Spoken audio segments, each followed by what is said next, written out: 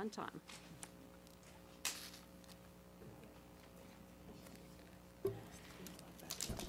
You're off too. Dr. Chase? Present. Ms. Decatur? Here. Ms. Egan? Here. Ms. Hazard? Here. Ms. Healy? Here. Mr. McCosker? Here. Ms. Young?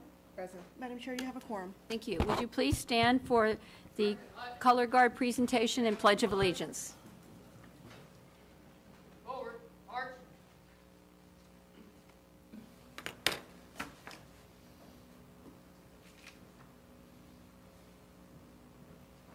Color shirt, march. Order, colors. Present, colors. I pledge allegiance to the flag of the United States of America and to the republic for which it stands, one nation, under God, indivisible, with liberty and justice for all. Order, colors. Right, face. Trail, colors. Forward, march.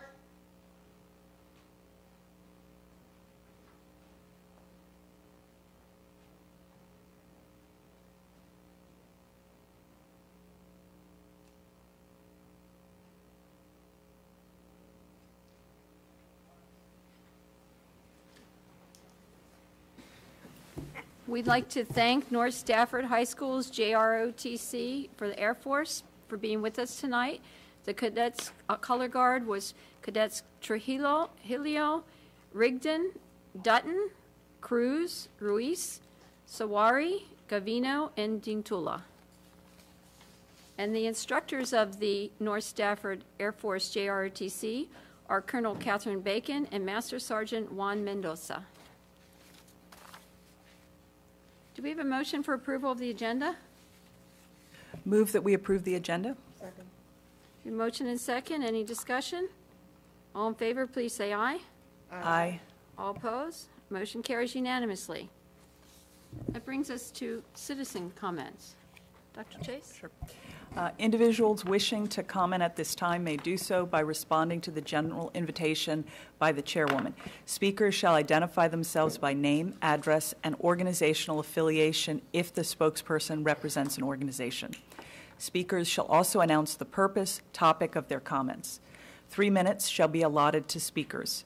The chairwoman reserves the right to restrict the total citizen comment received at any particular meeting to a predetermined maximum number of minutes with the approval of the board. Citizen comment which is profane, abusive, or which threatens imminent physical harm shall be ruled out of order by the chairwoman. Although the board provides the opportunity for citizen comment, individuals desiring to register complaints against division employees or division programs, services, or activities may also utilize the procedures outlined in Stafford County Public School Policy 1113, Public Complaints. Thank you, Dr. Chase. We have 8 speakers who signed up. I'm going to call 4 names at a time, and if you come up to the podium and give us your name and your address, please. After those 8 have spoken, if anyone else wishes to address the board, you can come forward.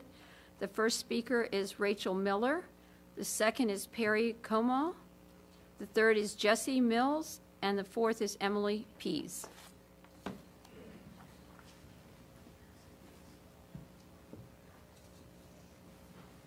Hello. Do you want my whole address? Like you want to hear my street name, everything? Sure. Okay. Rachel Miller, 408 Apricot Street, Embry Mill. Good evening. Redistricting is never fun and easy, but it's necessary at this point. With the rush to get it done, it's in time for the next school year. Mistakes are being made. As one person, I haven't had time to delve into the entire county to find logical tweaks, but I'm almost certain I found some within the Garrisonville district and within the Winding Creek changes. I live in Embry Mill Phase 1. And if one of the 2 current plans in play go through, my children will bus to the 5th closest elementary school in proximity to go to Park Ridge Elementary. Then they'll go on to H.H. Poole Middle School, but then leave all their friends behind to go to Colonial Forge. As opposed to Autumn Ridge, whose children are going to be going to Winding Creek, leave everybody else to go to H.H. Poole Middle School and then on to North Stafford High School. That definitely seems backwards to me, especially when we would have to drive through their community to get to Park Ridge.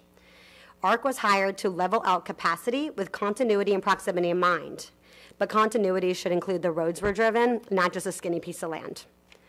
Yes, Embry Mill Phase 1 has more elementary students than Autumn Ridge. This is actually perfect because in 5 years, we are almost back at overcapacity at Park Ridge Elementary School.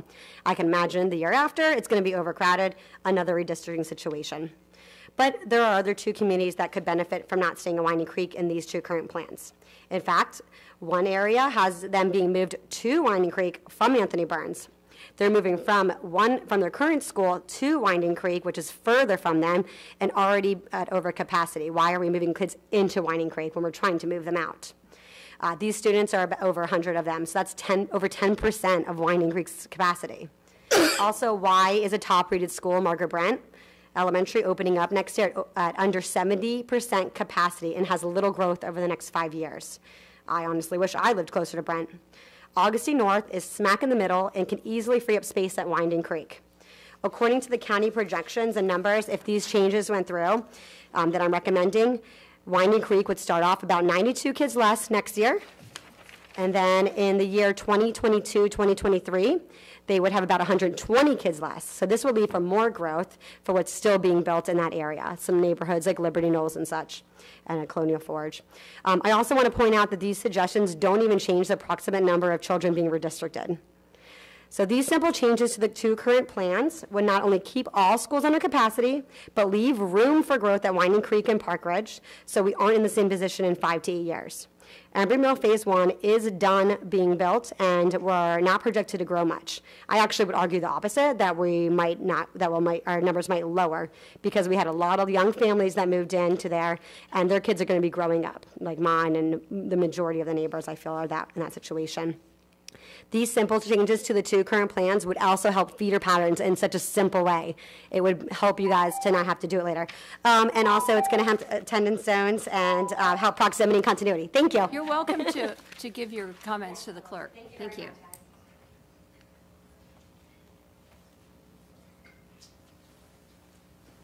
How you doing? I'm Perry Como, also Embry Mills Phase 1. Could have gave her some of my time, actually. As Rachel mentioned, I know we've discussed it a little bit, and being part of the community as well as coming in from Stafford, from Settlers Landing, I know that Embry Mill is growing. Bottom line, I know pretty much every 4 years, every 5 years, you start considering new school district and things like that. Because when Embry Mill started building, when I say Embry Mills Phase 1, because I was over in Settlers Landing at the time, I know once we completed, I know once our kids came over, because it was a community development. So as Rachel mentioned, there are a lot of younger kids there, and turn in 4 or 5 years, they'll be moving on to middle school and, of course, high school and so on. My suggestion is pretty simple. Coming from the field, retired military, been around and understanding continuity and proximity, Winding Creek works for my girls. I got one that's en route, one that's currently there. We had some things that she was faced with when we were at Settlers Landing. She settled in at Winding Creek since we moved, and everything kind of works out fine. What I am suggesting, again, because we know that there is other portions of Embry Mills that are being built, like Phase 2 and eventually a Phase 3, they will double our sizes. We are already done. We've been done for at least a year now. And we know that just as our kids came in together, they're going to leave together every 4 years or every 5 years, and so on. So what I'm considering, what I'm suggesting is that if you have the time, if you could just look over the plans that she provided and take in consideration that as you move forward with this decision.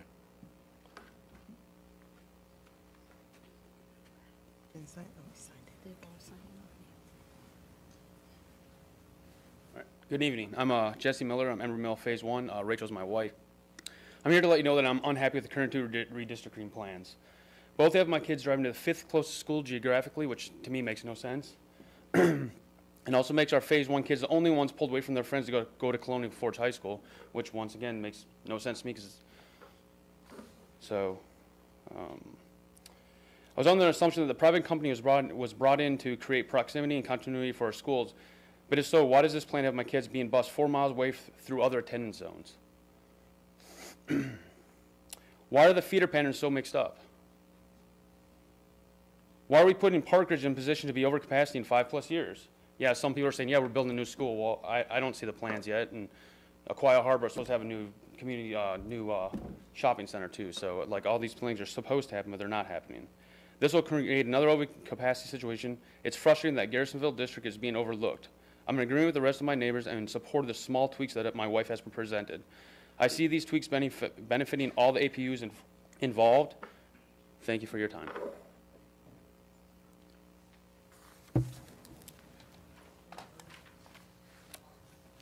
Hi, my name is Emily Pease. I'm Phase 1 as well. I'm a mom of 6, and I'm supporting my fellow neighbors who are not here tonight. There's many who did not have babysitters. And we just wanted to say that we are supporting separating the phases due to overcrowding. Phase 2 will be very large, and Phase 3 even bigger. And it will create a large amount of separation just in the general part. We're suggesting very small tweaks, which Rachel has outlined. They address proximity, continuity, capacity, and feeder patterns, which help the county in a whole as well. Plus, I have a rising kindergarten who is very worried that she's not going to know anyone because everyone that she's currently with will separate at one point when we redistrict again when she's not even probably in 5th grade. I also have a 4th grader who is very much worried that he's going to be switching and not knowing which middle school he'll be going to and not the same as his brother. These are things that I think, as a whole, our plan has outlined and fixed, which would greatly appreciate to Phase 1. That's all. Thank you. The other 4 people who have signed up are Gayla Clatterback, Kelly Thompson, Paul Waldowski, and Jennifer Hensley.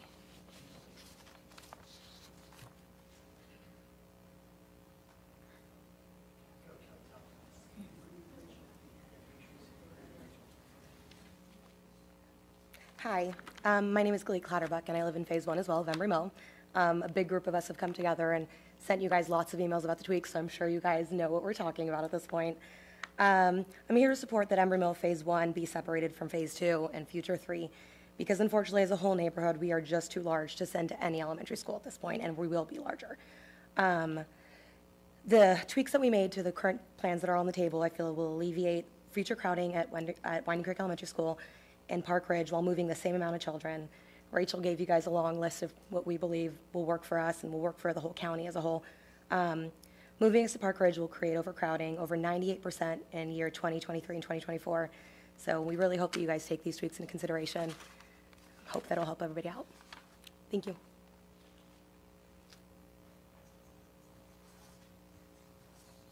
Good evening. How are you guys? Good. So I'm Kelly Thompson. I live at 114 Wendy Street in Stafford, Virginia. And I'm here more, not really to speak on redistricting. That's a whole different topic. I've been through it when I went here. So I'm a Stafford girl, went to middle school here. We were redistricted. So I understand it was hard. We had 2 high schools, North Stafford and South Stafford. So it was a little less stressful. But I'm more here to speak on the side on a teacher and as a parent. So I've been teaching for 18 years at Stafford Elementary School. My heart, my passion, I went to school there. So I'm very dedicated to our community. When I started in 2001, we had paid medical insurance. That was a bonus to join in Stafford County. And then slowly through the years, we froze. Our steps got frozen. And then they would kind of come out of it, but we got no cost of living, and then we got no raises on top of it. Well, then we started paying medical insurance. Then we started paying towards our retirement. So that's kind of been a snowball effect. And then on my own personal and more on what I'm here to speak about is mental awareness in our county, and where is our focus on mental awareness and the rise of it, the disabilities, the training for teachers.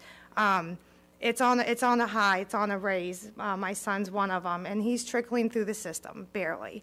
All Stafford schools, he's at the Stafford Day School this year. Huge IEP meeting last night, so had lots of support, lots of ideas to go, but I feel like they just steadily kind of fall through the cracks. IEPs are not always in compliance. Follow through is not properly done in those areas.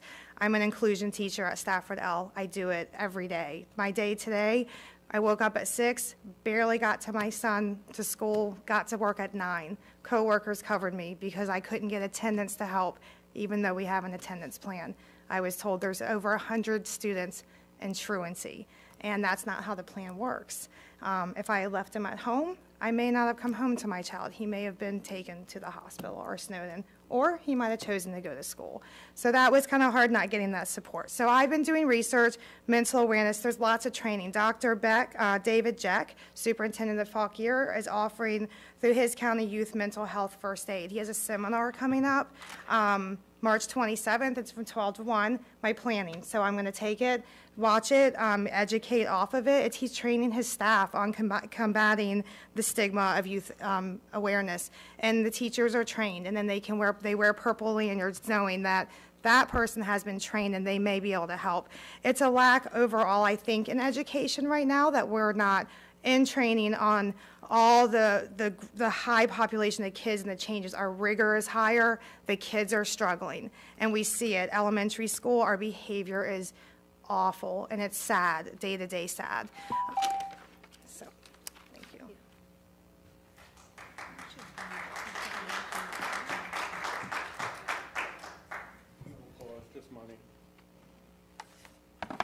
Mr. Waldowski, I just want to ask the superintendent, Dr. Kisner, could you share that information with us about that training? I think that might be of interest. Thank you, Mr. Waldowski. Paul Waldowski, 8 Pickett Lane, the gerrymandered Rock Hill District. I'm here to represent the 2030 Cicadas. Okay, 2 of you have signed my clipboard. You always make me sign a clipboard. I'm not running for supervisor because of Dylan's rule. You all should look that up. But I am trying to get on the ballot for the Commissioner of the Revenue.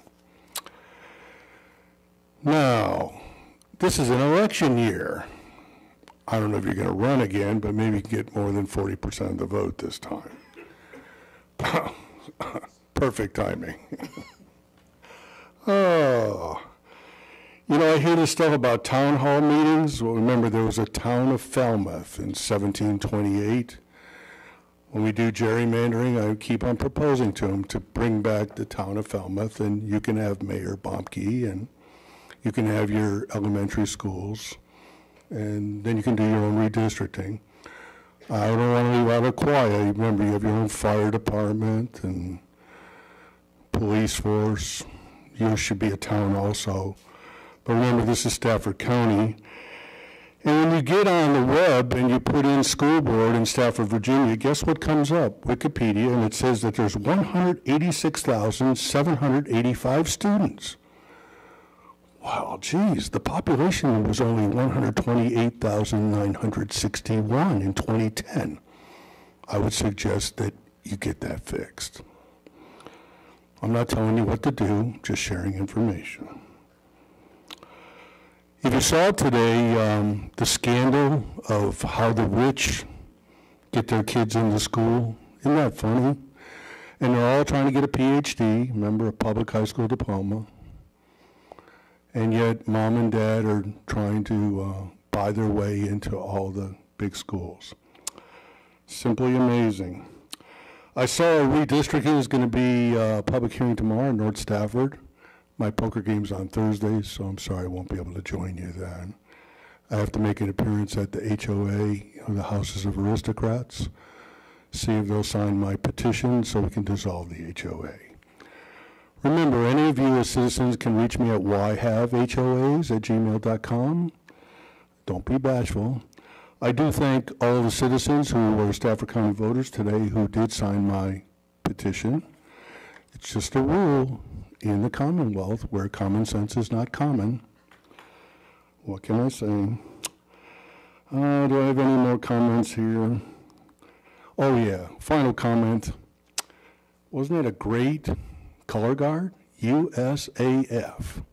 Wasn't Army, wasn't Navy, wasn't USCG. It was a good one.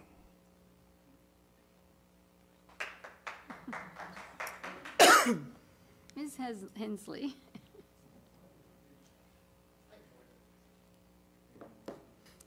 Hi, I just wanted to introduce myself. My name is Jennifer Hensley, and I live at 320 Pear Blossom, and I am also here from Embry Mill Phase 1.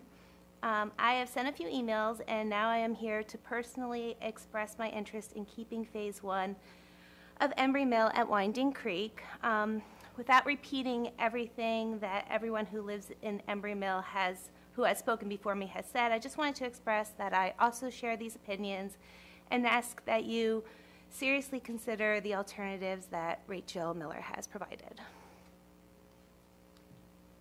Thank you. Is there anyone else who would like to address the board? Please come forward. Now, the people that have already spoken signed in, so after you speak, we'll ask you to sign that right there, but after you finish. Thank you. Hi, I'm Matthew Dane. I live in Embry Mill, Phase 1 as well, 280 Pear Blossom Road.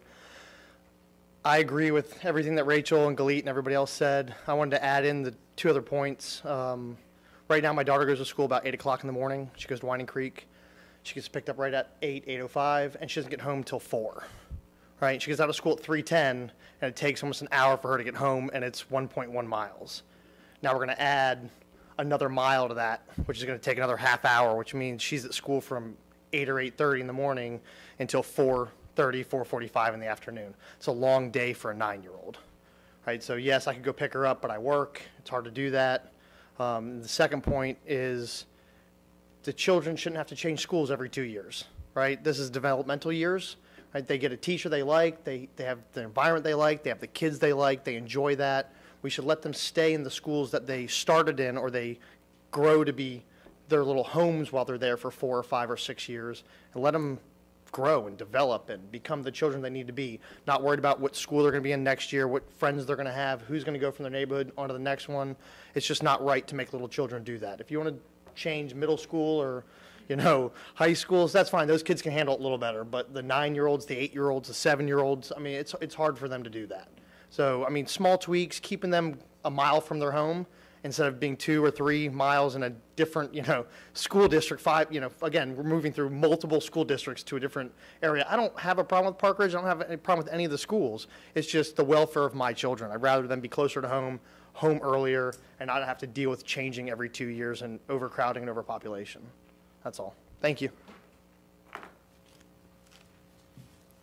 Is there anyone else that wishes to address the board? Oh, here's one. Oh, you got one. All right, seeing none, we'll close the public comment period and come to the board. Oh, come on down. If there's anyone after this, please stand up so we'll know. All right. Hi, Gabe Beltran, also Phase 1 at Embry Mill, 527 Apricot Street. I was the Miller's neighbor. Now I live just down the street from them. Same thing. We moved to Stafford County for the great school district here. My children, my daughter is in 4th grade, moving on to 5th grade. I've got a son in 3rd grade this year, and I've got an upcoming kindergartner also.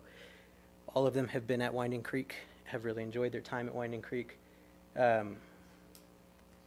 Like Matt said, I don't think there's a bad school in Stafford County. I think that proximity, I think that transportation, I think that capacity, a lot of these things, obviously you guys are trying to do your best job, right? But I think Rachel's pointed out some small tweaks that could still keep your goals in place, right? But would keep the children where their parents would like to see them, where the Phase 1, which is a little bit more established and settled, would like to see them. Thank you. Thank you. Anyone else? All right. He actually put my name on there. Oh, how nice. All right, and no one else wants to address the board? We'll close the public hearing.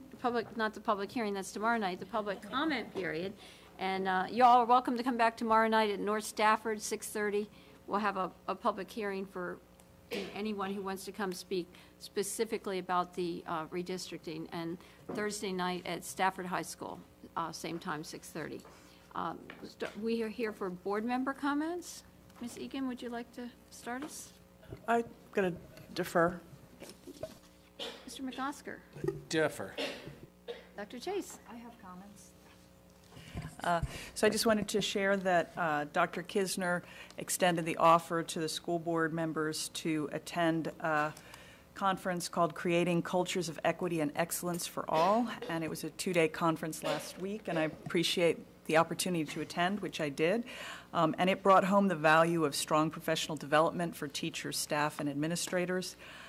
It was a reminder that we as a board can help all Stafford children get an excellent education by adopting policies that support all children. And I had the opportunity to brainstorm with counselors from other counties about how we might address the racial disparity that exists in Stafford County with respect to disciplining black children. Black children make up about 10% of our student population, but for some reason, over half of our suspensions and expulsions are given to black students. And this is the case even at the elementary school level. So I hope we can find ways to work with students before we reach the point of suspension or expulsion.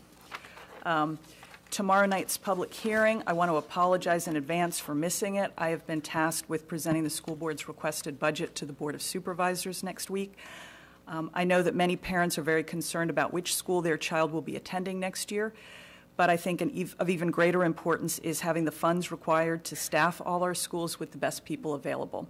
So I need time to prepare that presentation, and I hope you all will think about putting as much effort into advocating for that as which school your child goes to. And finally, a number of people have asked me why I stopped fighting to keep students from Old Forge at Rocky Run. Well, I contacted every single board member in advance of last Thursday's work session. The support wasn't there. I could have kept trying, but these students are slated to come to Conway Elementary, which is one of my schools. To continue fighting might give the impression that Falmouth's school board member doesn't want these students in her district. Nothing could be further from the truth. I want every student who attends a school in my district to know that they are welcomed, and I will advocate to meet their needs. Thank you. Thank you, Dr. Chase. Ms. Young? Sure. Good evening. Yeah, like Sarah said last week, Dr. Chase, Dr. Kisner, and other staff also, we attended a two-day conference of creating cultures of equity and excellence for all by transforming our organizational culture. In order to do that, we need to look at our policies, for example, our discipline and referral policies, and we did not talk about talking about the same thing, just happened. Look at how we are asking teachers to create an environment they have never experienced, and look at our own implicit biases we bring into our work environment. This is not going to happen overnight. We need to invest in change. Change does not come easy, and it's something that everyone needs to embrace. With that said, we need to think about what values we want to communicate through our environment. How do we want our children to experience their time in our classrooms? What do the artifacts of the walls communicate to the students and parents? What do we want the environment to teach those who are in it? We need to have a school with patience, caring, trusting, honesty, forgiving, and selflessness. So I want to concentrate on discipline and referrals, mental training also if needed. Thank you. Thank you, Ms. Young. Mr. Cater. Hi, everybody. So it's been a little bit stressful on the board, as I think we've noted.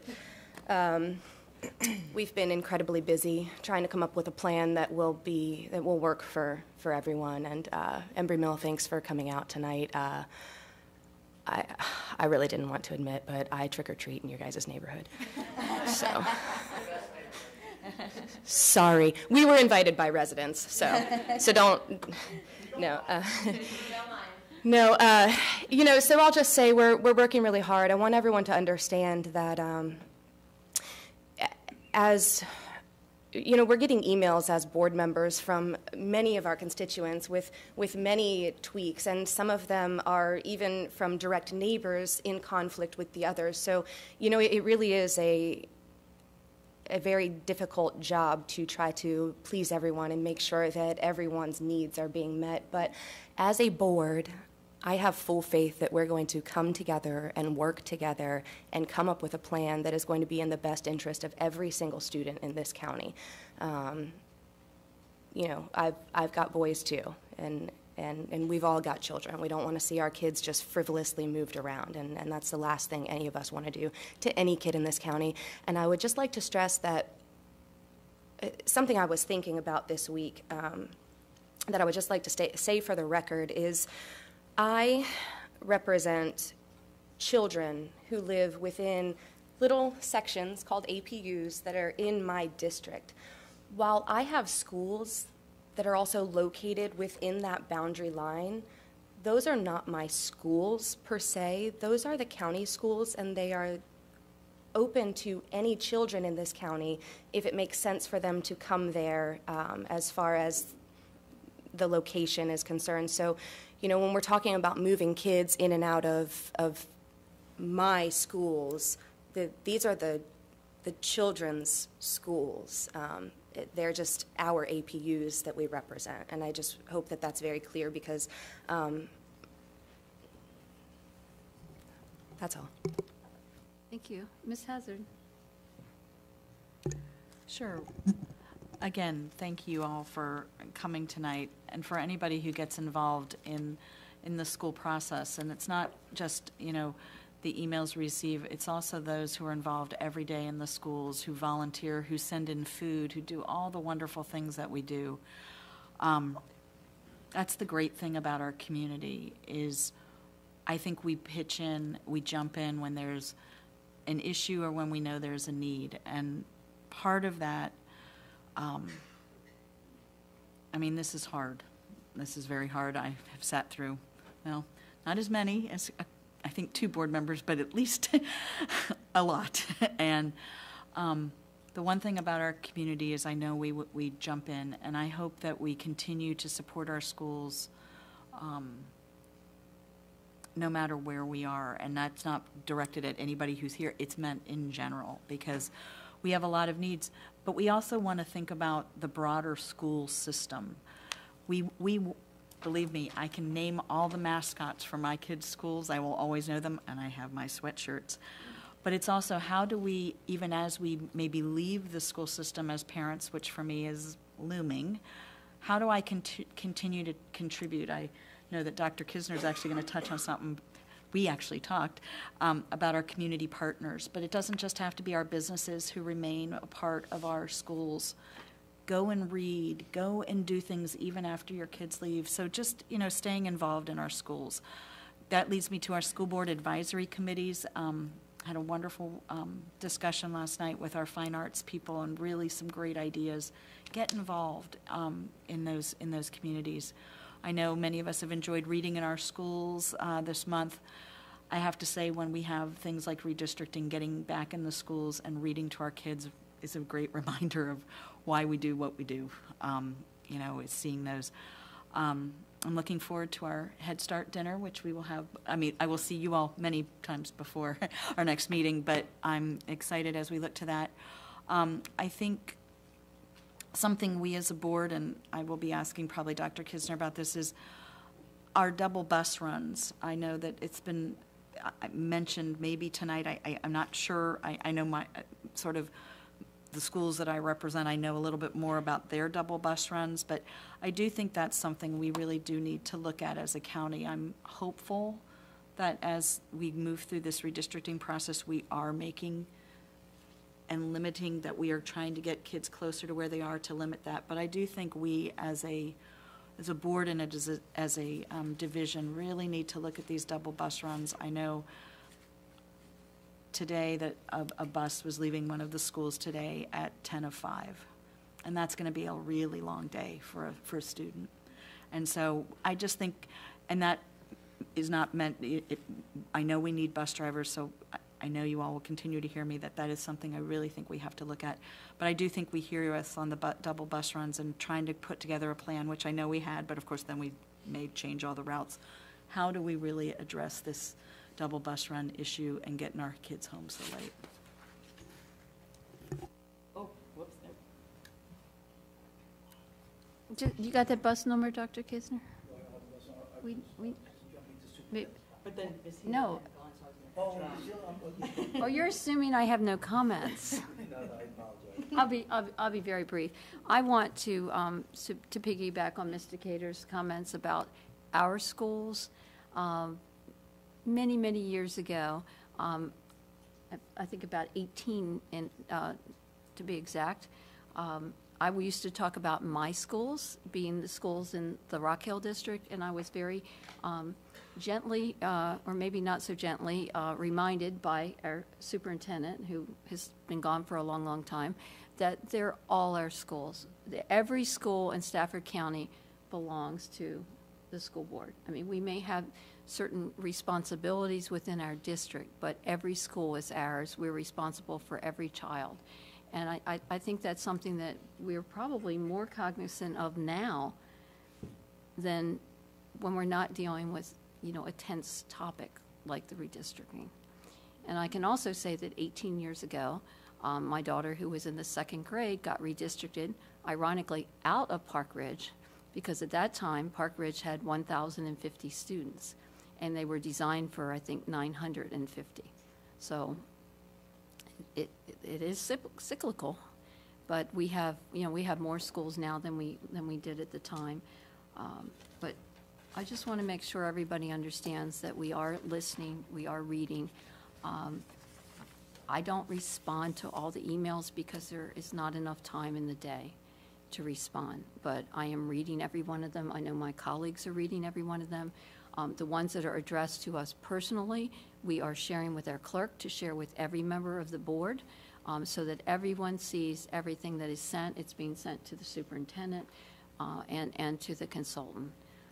The one thing that is absolutely clear is that we cannot make everybody happy. The only way we could do that if we could wave a magic wand and make our schools, have higher capacity, so nobody would have to move. The good news is nobody wants to leave. Not one person has come to us from any school and said, please move me. I want to go somewhere else. They all want to stay. I mean, so I think that's a tribute to our teachers and our administrators and our staff at the schools.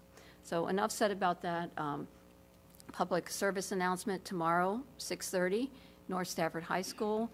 Thursday night, 6:30 at Stafford High School will be the public hearings. Everybody will have, up to 3 minutes, and there will not be a time limit on that. I mean, we hope to not be there till the next day, but whatever it takes, we will be there to listen and to hear. And I know Dr. Chase is going to be working on the budget presentation. Besides being our vice chairman, she's also the chairman of our FAB, that is the Finance and Budget Committee. So she's, I know, going to do an excellent job next week, and she'll catch us on the rerun because it'll all be taped. So I encourage you to, have your voices heard. And we are hearing not just where people want to go or where they want to stay, but some of the issues that are being raised. And this is a good time to make them known so that the superintendent can be working with his staff to address those issues before we begin a new school year. Not just for those of you here, but for all our students. Dr. Kisner, your turn. Thank you. When I got home after the last school board meeting, I had an email from someone saying, could you please speak closer to the mic? So today they chose to come to the meeting, so that's better. So I do want to follow up on the redistricting. We are already starting, the elementary principals and Ms. Neely, the planning. We've had some preliminary discussions. On March 20th, I'll be meeting with all 17 principals, along with transportation, technology, HR, buildings and grounds, to start talking about some of the questions that we need to start be thinking about to make sure this is a smooth transition for the children, the families, and the staff that will be impacted.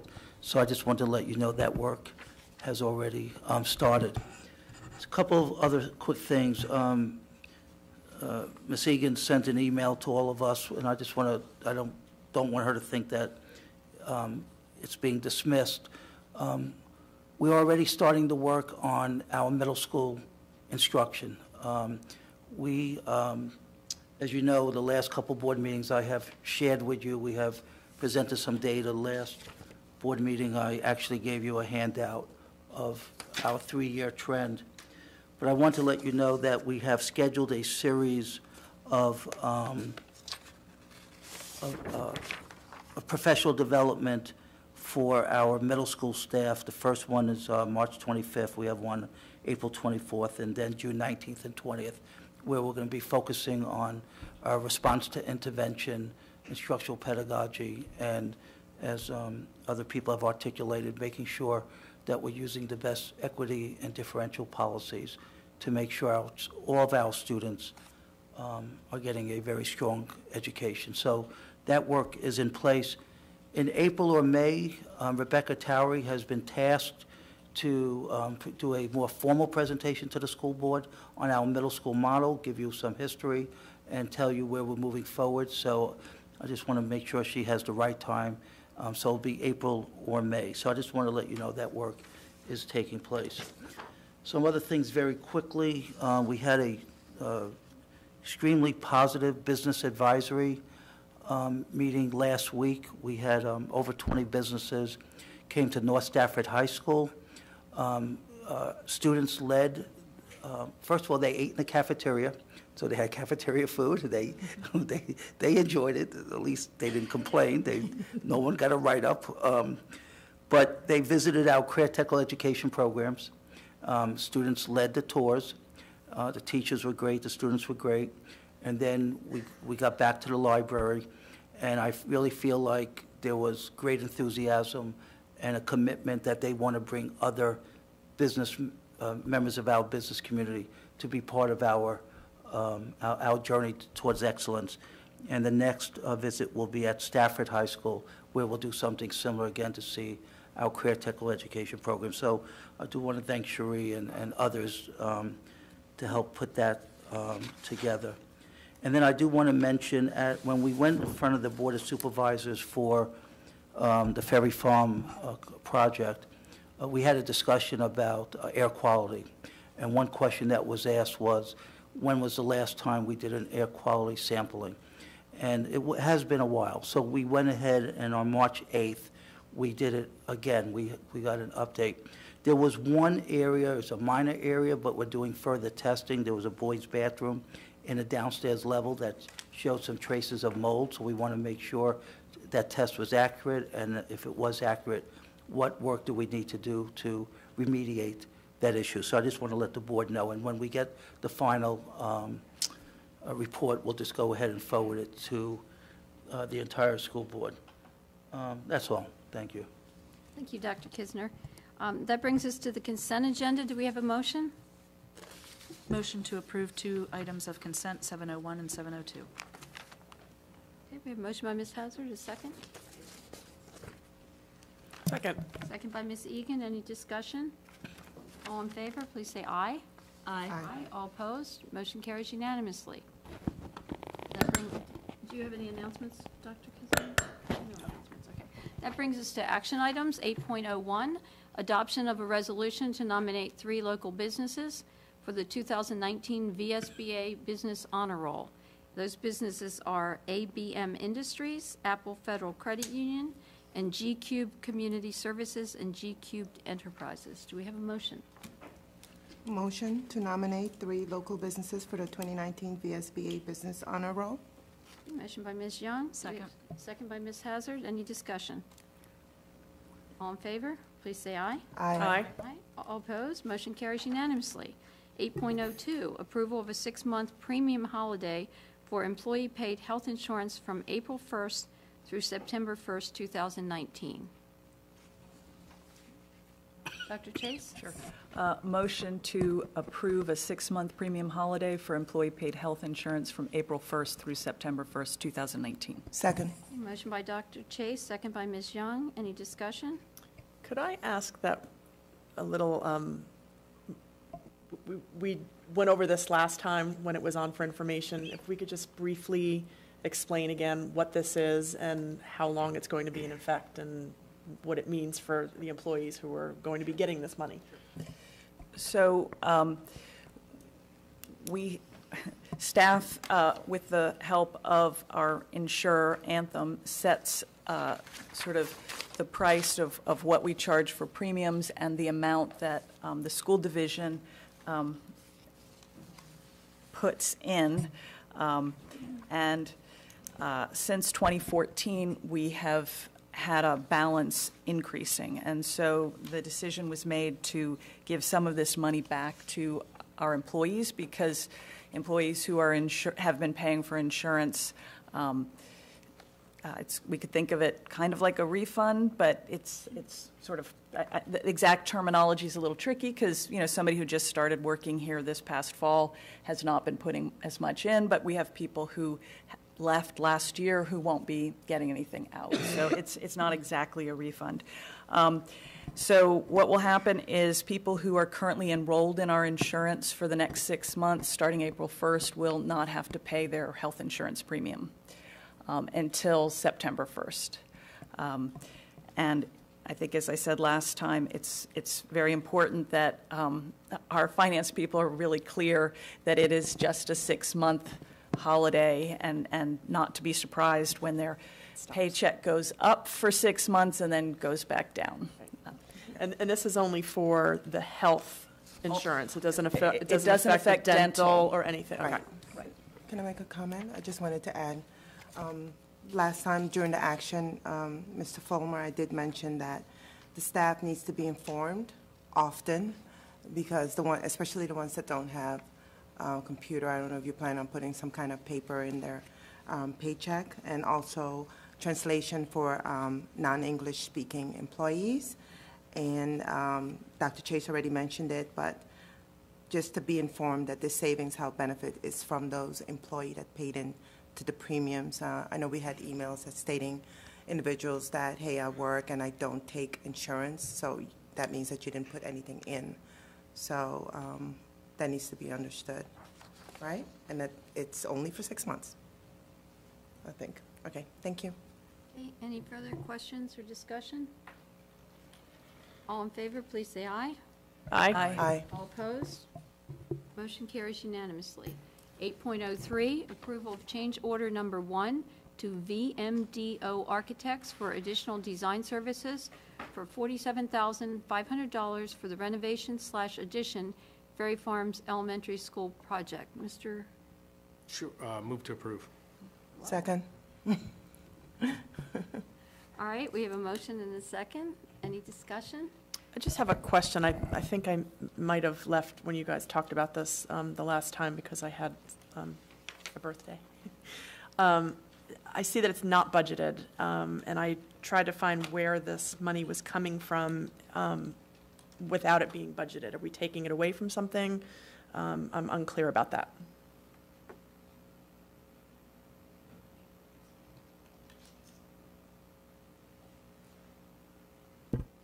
Yes, ma'am. There were design funds assigned to the project, and our original agreement with VMDO was less than the amount allocated for that. Okay. And so essentially the funds will be coming out of the project, but out of the design area of the project, without impacting the construction. Great, thank you. Yes, ma'am.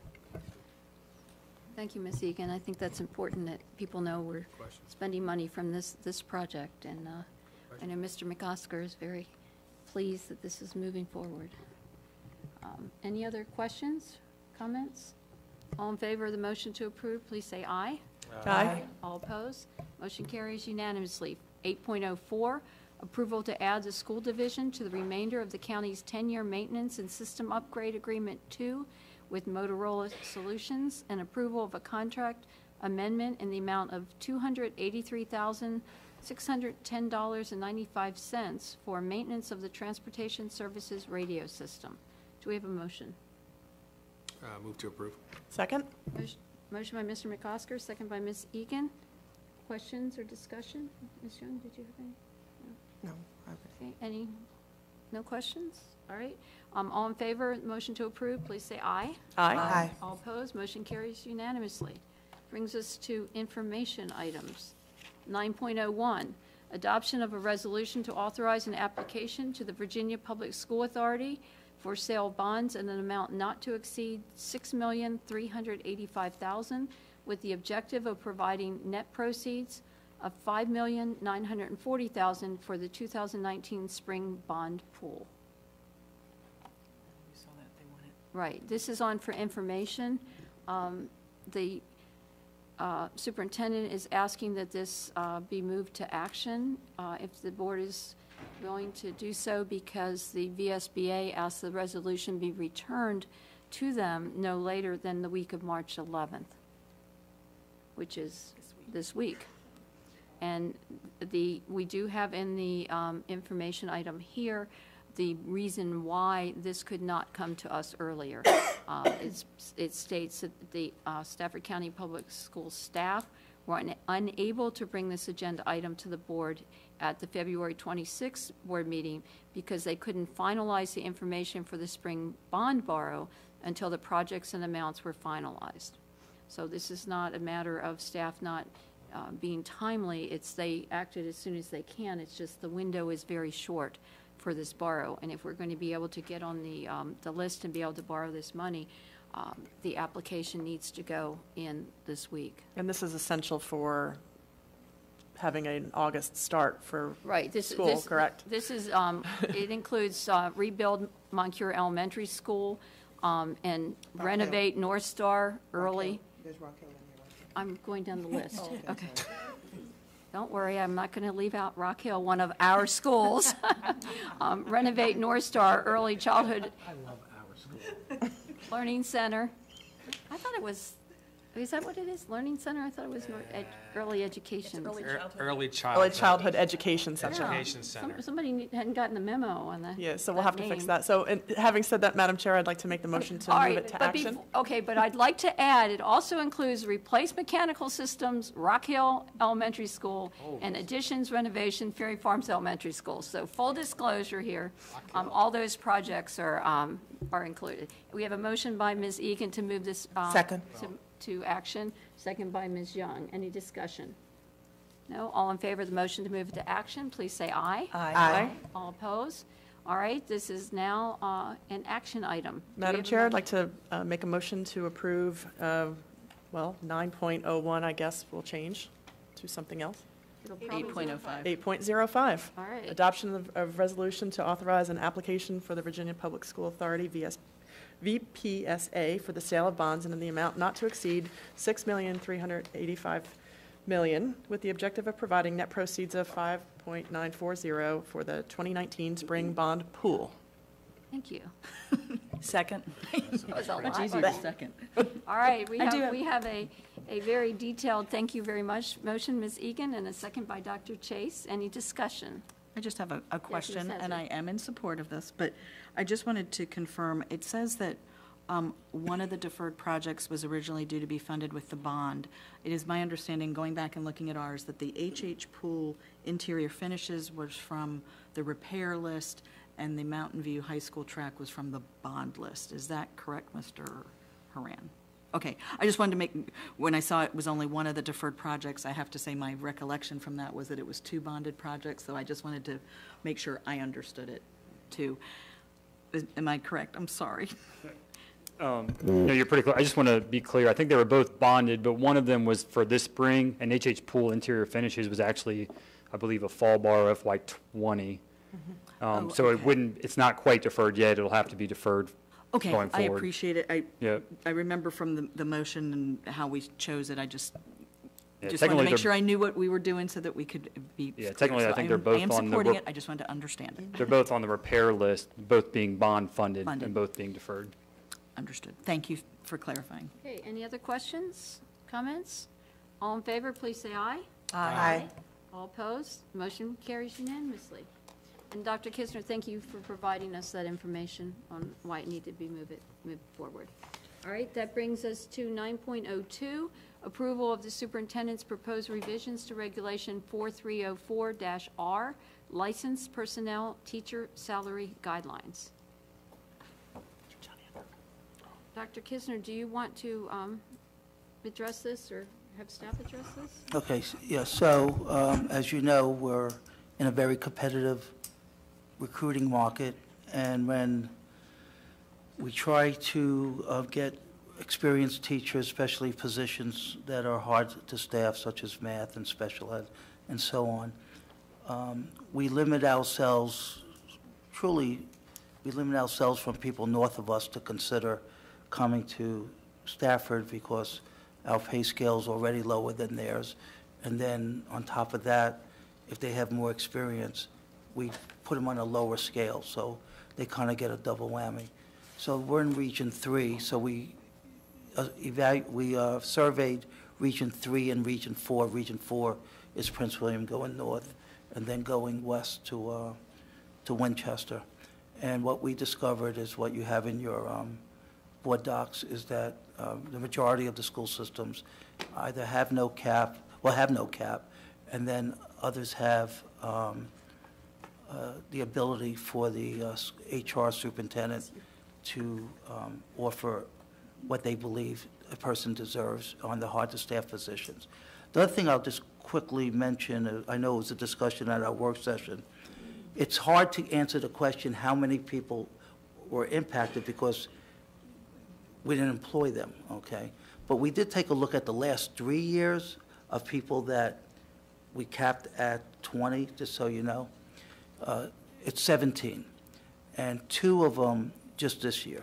Out of that 17, I will let you know 5 already left, so it's 12.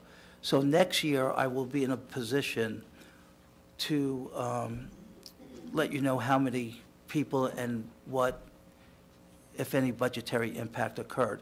We staff pretty much at year 5. When we do our budget, we do it basically at year 5. So, and as you know, in our salary line item, at least the last couple of years, we have had a surplus, okay? So we're hiring more people at a younger, less experience. So I'll kind of stop there unless you have questions. Any questions? Ms. Egan? I don't have any questions. I know we talked about this in our work session, and I still have some concerns that we're setting up and I think Ms. Healy and I were both kind of on the same page with this, that we're setting up this this expectation that we may not be able to fulfill because of budgetary, and I know you said that you will be addressing that at some point. I'm just concerned that we're doing what we did with the step scale, and there's an anticipation now that people are going to be pushed up or their caps are going to be lifted, and I'm just concerned about that. I'm not against this. I just have concerns. That's a good point. Dr. Kisner, could you address how this affects the current employees? Yeah, so we're moving forward. What we're recommending is that we just go effective employees that we hire for the 1920 school year. Okay, what we need to be, I mean, the way I look at it, whatever happened in the past occurred, and we already heard examples of where things that have occurred in the past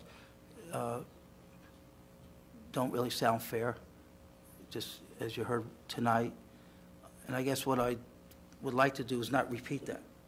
That if we hire somebody who came to us with 25 years experience and we're only giving them 20, that they're not standing in front of the board 3-4 years from now and say, I didn't get the experiences, the years of experience. I will just tell you something.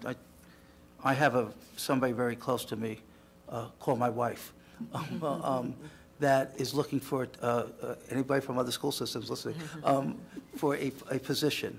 And I could tell you how competitive it is, because even some of those school systems that say they have a cap, they're telling her, no, don't worry about it. That there is, she's mainly looking to be a school counselor, and that's, as we discussed at the last meeting, how that's going to be a very difficult position to fill because of the new standards of quality, and everybody's going to be looking the same year. So I'm not even sure the data the data we have that Lisa collected is correct, but I'm not sure how much it's really being followed, based on what I learned from some of those school systems said they have a cap, and she's hearing, and it's not because of me. If anything, they would cap it because of me. Well, is this something we want to consider to make a pilot program, or have it, period of time?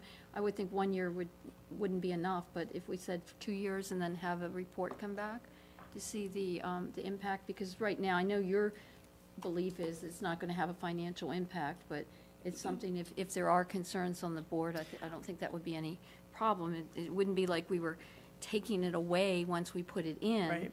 And Well, it would give us an opportunity, but I do think we'd have to do it more than a year to be practical. I think that's a good idea, and the reason I think it's a good idea is it forces us to address it again in a couple of years, to see whether it's working or not, kind of like we should be doing with the cell phone policy, but I digress. We can put that on a future agenda if you'd like. So I'm just one person. If the board is agreeable to it, I would say, it'll force us to have this conversation again in 2 years.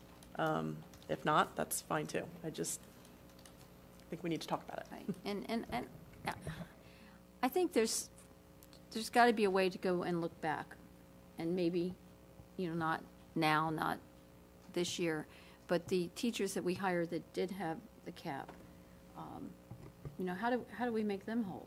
I mean, we're giving an advantage to somebody that's coming in the door, and really not taking care of the people that came in, notwithstanding the cap. So it's not, I'm not asking for an answer now, but I think it's something that we need to look at, see how many are potentially affected. I think there's areas, and I appreciate those comments, I think there's areas that we need to begin to look at.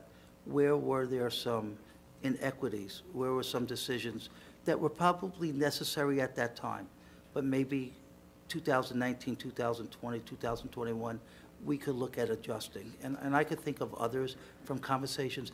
I will be bringing to you another one, just so you know. I've talked about it at one of our meetings, the hybrid VRS. We absolutely,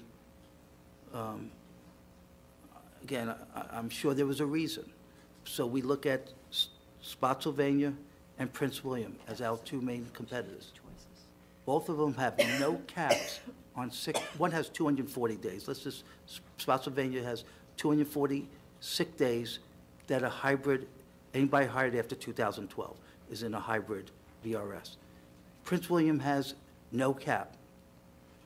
We have a 24-day cap, sick days. Why? The recruitment environment right now is extremely competitive. So you are looking at our school system, and you come with 16, 18, 19 sick days.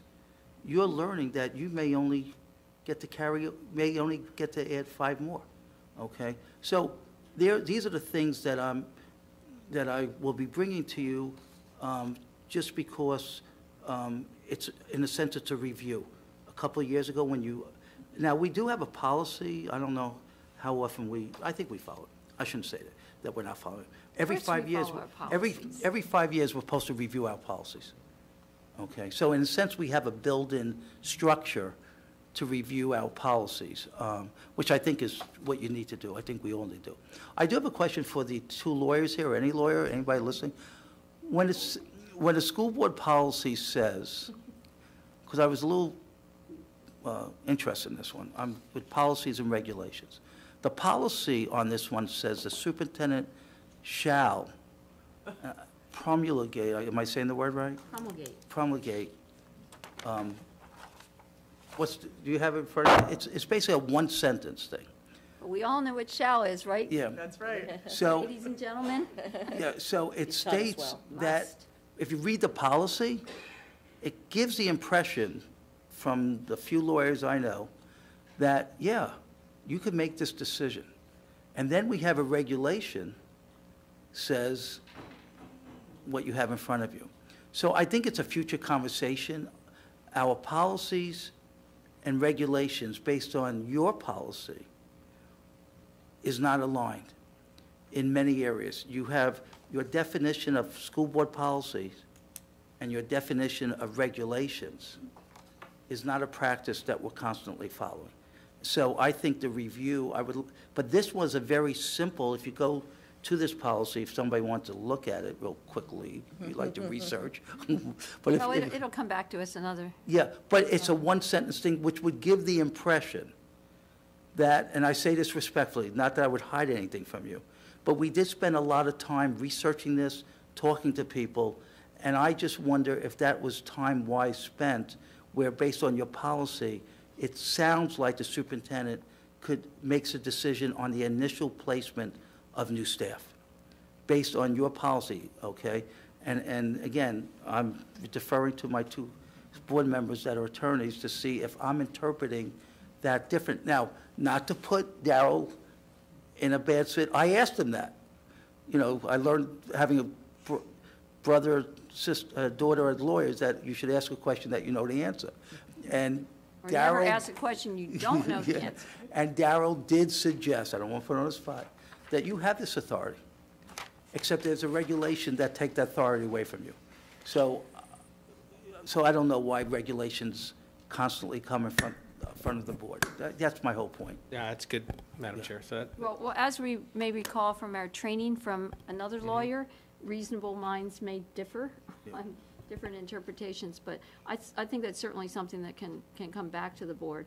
But since we have a specific regulation, I would not think we would want to have a violation of that. And that's why I have it in without- front of you. I'm just curious on how those things. yeah, just if I may, they, so, you know, the concern with some board members, and I'm sure all the board members, is when we institute a human capital decision, that we don't want to see a huge bill, or else if we do see a huge bill, we want to see it coming, right? So we don't inundate the system during budget time, or even next budget with millions of dollars of, oh my gosh, you didn't know that 85 people are going to retire on this? However, we have issues with getting qualified teachers, especially our math and our English, and that is a fact.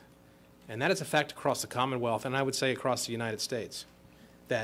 And so the HR team has to come up with the human capital decision, and the superintendent needs to make the call on this kind of stuff. And this is my opinion. At a moment's notice, if the guy or gal, if we're hiring them, even in our own policies, it says if you're a military vet and you have this, and this experience, you'll come in at this step. You'll come in with these years' experience. That's an HR call with a superintendent that we hired. So make the right call.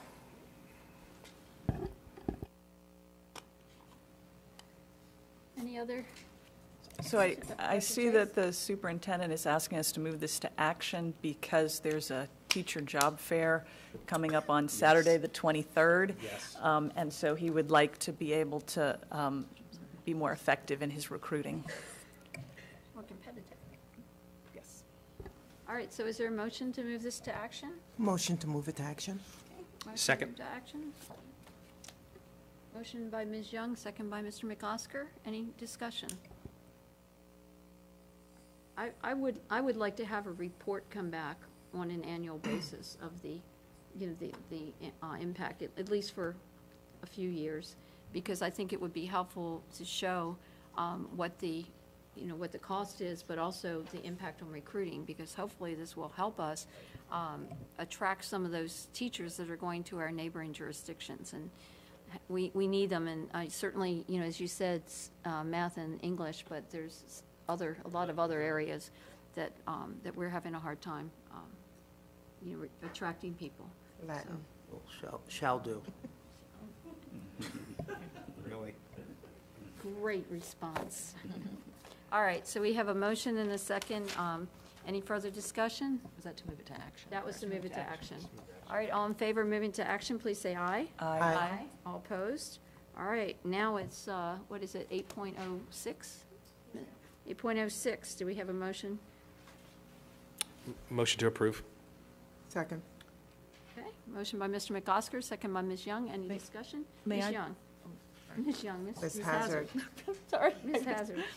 And I would just ask if the motion makers would add what Ms. Healy said, adding an annual review of this, of the impact and and I don't mean just the budget impact of our successes in terms of how it impacted. So an annual review and make it as part of the motion.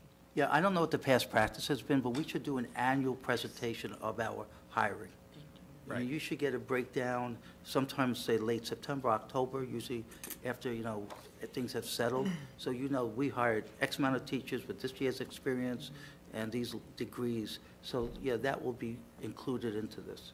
It's up to the motion maker. I just think. Madam Chair, I'd like to amend, I'd like to move to approve with Ms. Hazard's language. Second. What about looking at the impact on the current employees? I mean, well, it doesn't have to be part of the motion, but if the board is interested in that, we could certainly ask Dr. Kisner to take a look. Now, I know the next month or 2 months, or perhaps even 3 months, are going to be busy with getting ready for, the early opening. But, at some point, perhaps next fall, that could come back. Because Yeah, I think that a well-rounded evaluation would include something like that. I think that. Well, perhaps, but if we're just looking at the impact, that would be from this point forward for the evaluation. I'm talking about looking back at the people. I think you said there were 17. 17 in the last 3 years. That's the data we feel confident, and 5 of those have since left us. Okay, so that's not. Yeah.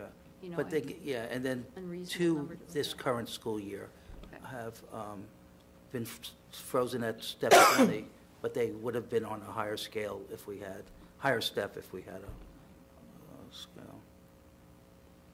Yeah. Well, perhaps that could come back to us as well. It's not part of the motion, but something to look at. All right, any further discussion?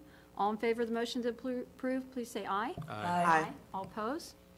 Aye, Motion thank you. passes unanimously. That brings us to information item 9.03, award of a furniture delivery order to Interiors by Guernsey of Chantilly, Virginia, for $110,000 using Virginia Public School Authority funds for the purchase of classroom, office, and cafeteria furniture in support of the Renovate North Star Early Education Center project.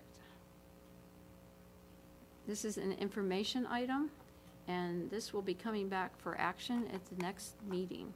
Any questions? Anybody want to get some information before it comes back? Yeah, so I'm just curious. I see that it says the budget is $400,000 for furniture, and what's being asked for is $110,000. Is that all the furniture? Will there be more furniture that needs to be purchased, or is this coming in under budget? Way under. I hope it comes in under budget. But no, there's additional furniture, especially some of the backfill for some of the classrooms at the elementary school that we are vacating. And also equipment, some of the IT equipment, switches, cameras, some of the monitors that we're putting into the classroom. All those fall under that $400,000. So they'll be coming, if it, depending on the threshold. But yes, there'll be more furniture coming to the board for approval. Thank you for that question, Dr. Chase. Any other questions? Ms. You Young? already left. Mr. Horan, I wanted to know if this furniture would also cover those 10 new rooms that were going to be worked on for the award project for Ms. Massey. The award. Yeah, so Ms. Massey has that project that she's waiting to see if that award. Yeah, it's just 2 rooms? Okay. Will it cover, this is part of that, to cover that or no? To be honest with you, ma'am, I'm not familiar with what Ms. Massey is doing, but if it's associated with the movement of the early childhood folks and some of the Head Start children out of the Gary Melchers too, it certainly will. Okay. It's part of that. But I need to find out a little bit more about that. Okay. And one thing we know, Ms. Massey is always asking the government to fund everything, including buses for her programs that she puts in those grants for. And she does an amazing job of acquiring funding. She even got a roof paid for, roof repair down at the Melchers complex. She wouldn't know so. about the award until September, I think, or later on. Okay. Thank you. But I'll coordinate with it. Yes, ma'am. All right, that'll be coming back to us for action at the next meeting. The next item, 9.04, approval of purchase of 500 Chromebooks from Atronica Computers, Inc. for teachers attending the 2019 Teaching and Learning Summit at a cost not to exceed $125,000 using budgeted FY19 operating funds. Any questions? I have a question. Yes, Ms. Young. So I think we've done this 3 years in a row, right? And I just wanted to know if they're actually using the computers today, and if they're not, are we recycling them to perhaps maybe, if it's the same computers that we use in the classrooms, will we be able to use them for those schools that don't have any? Because if the computer's just collecting dust somewhere, they're not So being these used. computers are used regularly by the teachers that have been assigned them. We are able to track usage, and we've identified that there's fairly regular usage of all of these devices. Okay. And this is, excuse me, this will be year 3. So we've done this 2 years prior, and this will be year 3, which is the third cohort going through the summit. So you have data that says that Yes, ma'am. all of them are being used the past 2 years? I can't guarantee that every single one of them are Okay, being but used, but most I of can them, you're say saying. that there is usage of all of these devices, yes. Yeah, but if they're, and are they putting them on our network? Well, these are ones that- devices okay. provisioned by us So you for the should be able teachers. to tell, right? Yes, absolutely. Okay. So perhaps you could look and see if there's some that are not being used, because this is the 3rd year, and so total, the total would be what? We provisioned about 1,500. 1,500. This will be So 1,500 I would for the like teachers. to know if there are actually Certainly. some that are not being used, right? And am I correct that these are, we've moved away from having desktops to these being the computers that teachers use instead of desktop computers? So we currently have desktop computers in all of our classrooms. These are supplementary devices because prior to my arrival, the decision was made to refurbish and extend the life of those desktops, which was actually a fairly significant savings over replacing them with Windows laptops. So these are supplementary devices, which gives the teachers a device that's the same device that the students are frequently using, so that they've got a common experience.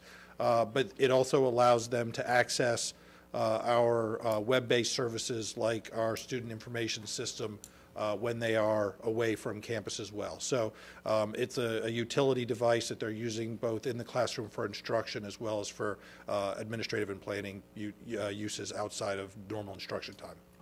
I have a quick question, too. Yes, ma'am. The Chromebooks, I know that some of our guidance offices aren't very well equipped yet with stations for kids to go in and, like, especially when they're going to choose their next year's schedule and things like that. Would give them an opportunity to kind of go in and hands-on and kind of do it on their own while they've got a guidance counselor, kind of nearby to help them navigate through it.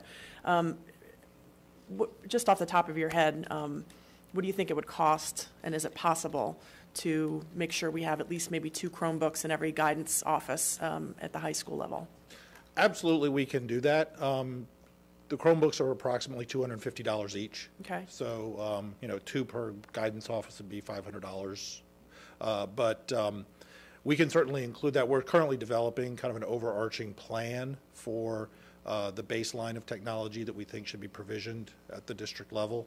Okay. And we can certainly include that as part of that plan to make sure that we've got the right amount of technology support in the schools.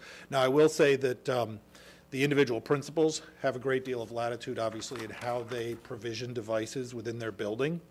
So, if that's something that they wanted to do, they could do that now. Right.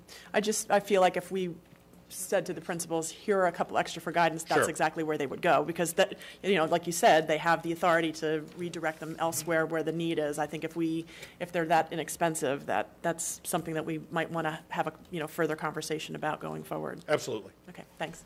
Thank you, Ms. Egan. Any other comments? I'm just going to say real quick, so this is the third phase, 500, last 500 for 1,500. So I would just ask, and you're doing your communications plan now, your technology plan, and hopefully that'll get done. And just Dr. Kisner, I'd ask, just take a good look at it, make sure. I don't want to come back for Chromebook 2000, I don't want to come back with 2,000 Chromebooks in another 8 months and then find out that, after you do your plan, we don't need them. Sure. So, right? Yeah. So let me just, I know this is good because we're going to get to the question, I know, but this generates other questions. First of all, for those who don't know, this is Mr. Peter Taylor. This might be your first. It's my first Yeah, time welcome. speaking. Yeah. Oh, sorry for being so not nice. No, he's our executive director of technology. So he's going to be coming to the FAB meeting in a couple of weeks to begin to talk about the technology vision, and then start talking about. And I met with him today. I've been meeting with him, and he has started and remarkably impressed. I think he's going to bring us to places that we should be at, okay?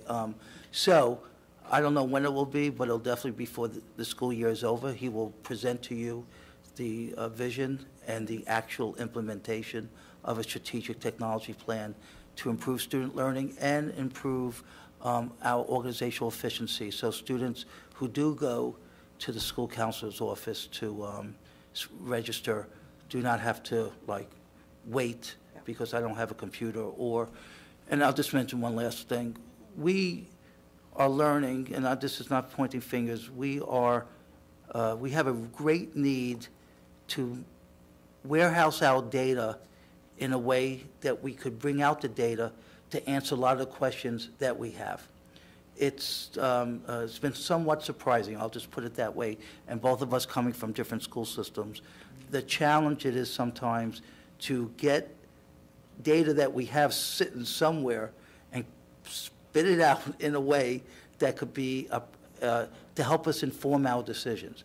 So we are looking at data dashboards. You've heard me speak about that, and he's helping to restructure that whole process. So I just don't want, and I know you're not thinking this, it's a lot more than just the hardware that our conversations is going to be talking about when it comes to technology. Okay. One more question. So we're on the Technology Advisory Committee together, so I've seen a preview of the plan, but I just wanted to ask you one more question in terms of the training.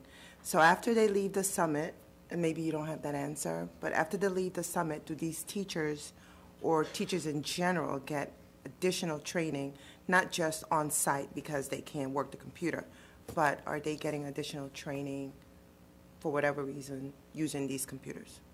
I'll invite Jan Strike up to speak to this as well, but I will preface any of her comments by saying, while the Chromebooks are being provisioned to support the training that they're doing in the summit, the ITRTs that are staffed at every school provide a great deal of supplementary ongoing training, not only how to use the device, because in a lot of ways we're past that. It's really how to use the device for instruction, how to make the device an effective instructional tool. So I don't know if you want to add. Let me just say one thing. He's kind of touched upon it, and I say this respectfully, and hopefully it doesn't come across sarcastic, which I have been accused of doing. So yesterday, you might have noticed I got a haircut. It looks very good. Thank you. So yeah. So while I'm waiting at the hair cuttery, I'm sitting next to a little 5-year-old that I'm just hoping will not act like a 5-year-old, and the entire time this little kid was on a Chromebook. We are not giving out the most advanced, complicated pieces of technology. Every teacher that we employ have gone through a class in their graduate or undergraduate on instructional technology. They, trust me when I say this, they know how to use this Chromebook. They know how to use it to a level of helping to improve instruction at a relatively primitive level. This is why it's $250. Okay, let's not kid ourselves. What we are doing is we're offering a convenience. So they have the computers that are on their desk. They could travel with this home, work on lesson plans, communicate with parents, look at student information, look at grades. So I guess when I say I want to give our staff, give you a better understanding what our staff already are able to do. And the training that we're talking about is not specific to the Chromebook. It's specific to how you integrate technology to support the instruction regardless of what you have in front of you. Okay? So I just bring it up because, if you're going to stand there and say, yeah, we're going to do hours of technology, hours of staff development for these $250 Chromebooks, we would be misleading you. We would, yeah. And I'm not saying you're saying that, but I'm just saying is that we give it, and actually a question that was asked at the last meeting, which I don't think is a bad question. I think it's a good question. The question is, do we want to do it? We're not seeking an answer. This is what will we do? Do we want to offer this for the staff that don't have the Chromebooks? That was my question. Yeah, that was your question, right? So I'm giving you the credit. So about a quarter of our I said I want to offer it, not do we offer it. Yeah. So about 25% of our teachers, approximately, would not have this benefit. And, so that's just another question we could ask at another time formally. So my comment is more in terms of, let's not just use it for entering grades and everything, but perhaps try to use it for more, since it's only 250, but the more the teachers use it, the more they may want to use it for other things. And since it's there, why not use it? Because what I'm thinking is that after that summit, depending on who the teacher is, they may just put it down and there it goes and only use it for certain things. And you could use it for much more than that. Absolutely, and again, the training is not how to use the device. It's really how to use the device for instruction. For instruction. And all of the teachers who have the devices are supported by the building ITRT going forward. Good to know. Thank you for that. Okay, if anybody thinks of any more questions or wants some more information before this comes back for action, this doesn't need to go today, right? At the next meeting, send them to Dr. Kister and he will pass them along. Welcome to. Thank you. All right, that brings us to the last information items, certainly not the least. 9.05, selection of an elementary school redistricting plan to become effective in the 2019-2020 school year. This item is on the agenda because we, under our policies, have an item come to us for, sorry. This item is on our agenda because we have items come to us for information before they come for action. It will be coming to us for action at the March 26th meeting. Dr. Kisner has given us notice, advance notice, that he needs a decision on that date if he's going to be able to get all the integral parts working for the school year that starts on August 12th. Is it August 12th we're starting? Okay, so that will be coming back. I don't know if there's any desire to have any discussion on that tonight. We certainly will be hearing on the, from the community at the public hearings, and then we'll be having a work session next week as well. Unless there's anyone that wants to speak to this evening. Well, I would like to say one thing. Yes, welcome. With both of these plans, I still do have serious concerns about Moncure opening at over 90%. And I know there may be, my hope is that with both of these plans, there can be some kind of proposed shift so that we can lower that, because that just seems, that seems problematic to me. But that's just me and my comment. Yes, Ms. Decatur, I'll that was the intro. Yeah, thank you. I'll just follow up to that. As you guys are aware, I didn't get a chance to make my request at the board meeting, and since these plans were voted on to be sent to the public hearings, there wasn't an opportunity following the vote to request any more shifts. So I do have a request that I'll be making at our next work session, hopefully. So yeah, and that should be really helpful for that. I do as well. I was traveling on business. I was on the West Coast, and I was as you know, I was not at the last work session, but I did try to get on in the airport and send an email. It didn't work out real well. And it's primarily with E21. Plan C was the plan that some board members, including myself, kind of was hoping that would go, and it didn't, and it is what it is. However, for the Ferry Farm District, I've asked for no changes because I thought that the Arc Bridge consultant did a pretty good job. On Plan E, though, and that was for Plan C, but on Plan E, though, there was two small changes, and it was the Kendallwood Estates and the Brookfield Hills. The district is north-south boundary is White Oak Road, and these are the only two small, one 35 kids and one has 20 kids. It's the only two neighborhoods on the north side of Brookfield Road, unless I'm mistaken, that are kind of went to Grafton, and now they're going to Conway and Ferry Farm. And if you remember, when Miss Egan brought up the points and her constituents brought up the points of Marlboro Point and Courthouse Road, and their love of Stafford Elementary School, and how that was not a problem, and they were intended to go down to Grafton, and it was a drive, and I had no issues with that, and so that actually that went forward, and made some room at Grafton, because now they're going to Stafford Elementary School, and that's okay when the kids stay at their schools with me, and so I guess. On the next board meeting, I'm hoping to talk about those two neighborhoods and allow those children to stay at Grafton Elementary School, which is, I have the percentages. It's a low percentage school. Grafton is somewhere around 78%, where Conway is up in the 90s, and Ferry Farm is around 87, and then it'll be going through construction over the next few years. And so.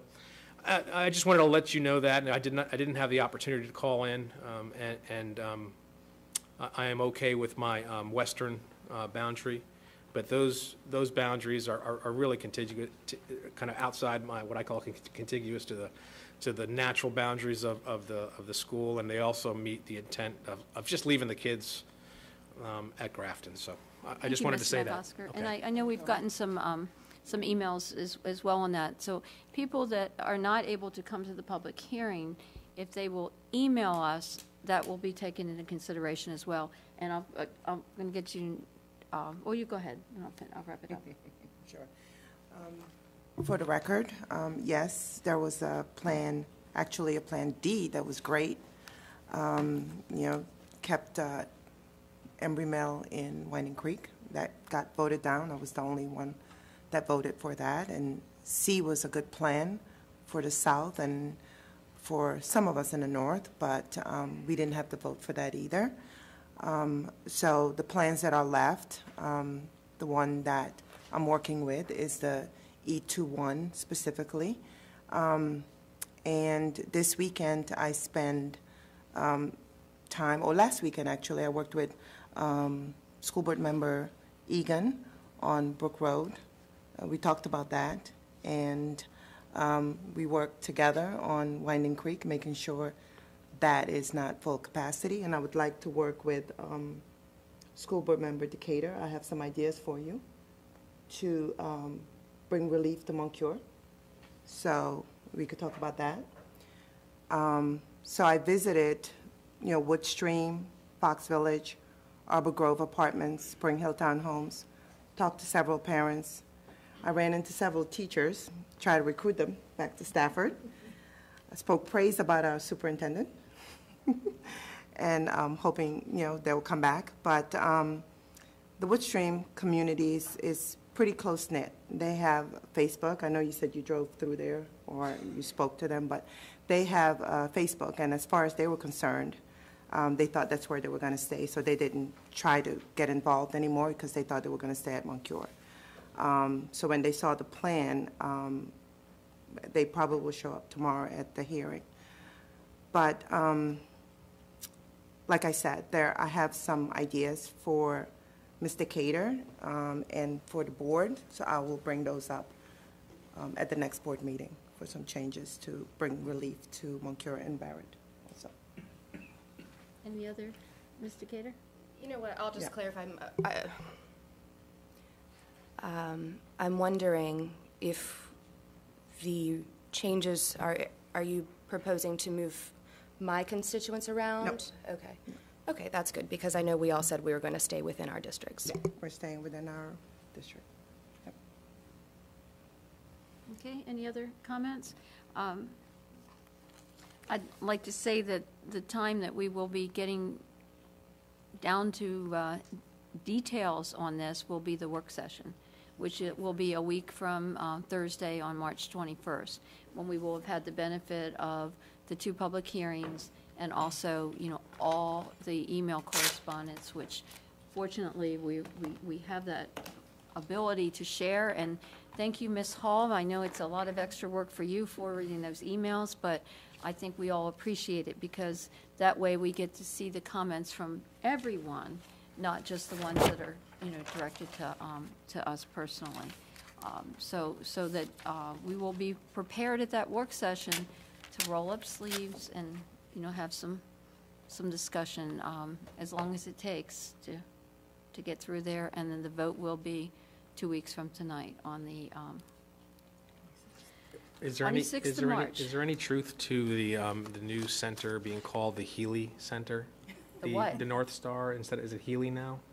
I saw an email on the Healy Center. No? We didn't vote on that. I think if my name is used, it may be in another context. No, I just want to make sure we get that name right. Ms. Egan made sure we got that early, education center, and Very it good, wasn't in the other one. Very good, All Ms. right, Egan. well, if you'll indulge me, I have this long list of meetings. I'll try to read them fast. The next regular meeting of the school board is March 26th at 7 p.m. On March 13th, we have the redistricting public hearing at North Stafford High School, 6:30. 6:30 on the 14th is the redistricting public hearing number 2 at Stafford High School. On the 18th is the backup date for public hearing. I don't think we're anticipating any inclement weather this week, so hopefully we won't need that. The Finance and Budget Committee is going to be rescheduled to April 2nd. The school board presentation of its FY20 funding request to the Board of Supervisors is next Tuesday, March 19th at 4:30, and that's going to be at the County Government Center. We're going to make our presentation, and immediately following that, we will have a work session with the Board of Supervisors, 7-on-7, to discuss the budget. They have that down at 5 o'clock, so. The 21st is our redistricting work session, which is going to be in the Professional Development Center. And the school board meeting next is the 26th of March. So you're all welcome to come to any or all of those meetings. Thank you very much. We are adjourned. 5 minutes.